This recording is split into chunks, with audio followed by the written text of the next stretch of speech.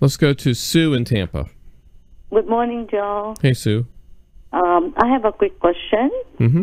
I have a revocable trust, and I also have an LLC.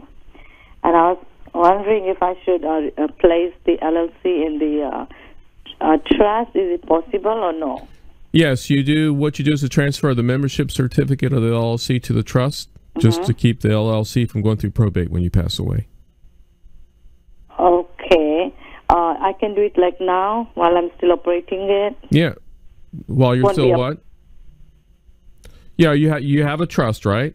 And you have an LLC. Right. So you can transfer the membership certificate that you have showing your ownership of the LLC to the trust. Okay. And then another question. So if something happens, like somebody going to sue me for some problem happened with the rental or something. They can only sue the LLC because you have a different entity, so they can only sue the LLC. Even though it's in the trust? Yes.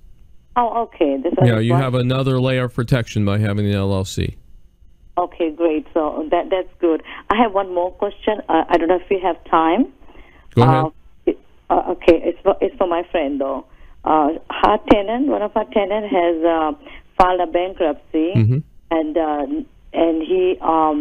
he pays a lot of money for his staying there, like $4,200 a month is his rent, and he wrote a letter through a court asking my friend if she will continue with him on the lease, and that will protect him from the other creditors and his estate if she will willing to let him stay at her place.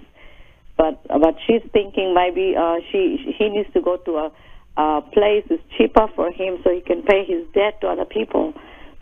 So she's to respond in about 14 days to this letter to the court why she should not allow him to stay or allow him.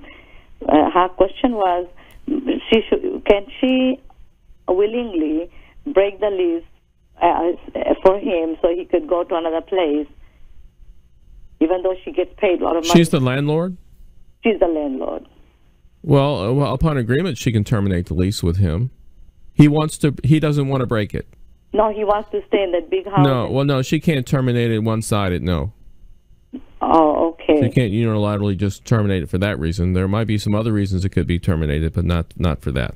But the court... Yeah, Sue, I've got to move on here. I've got other questions, so hope I helped your friend, though. Okay, thank you. Thank you.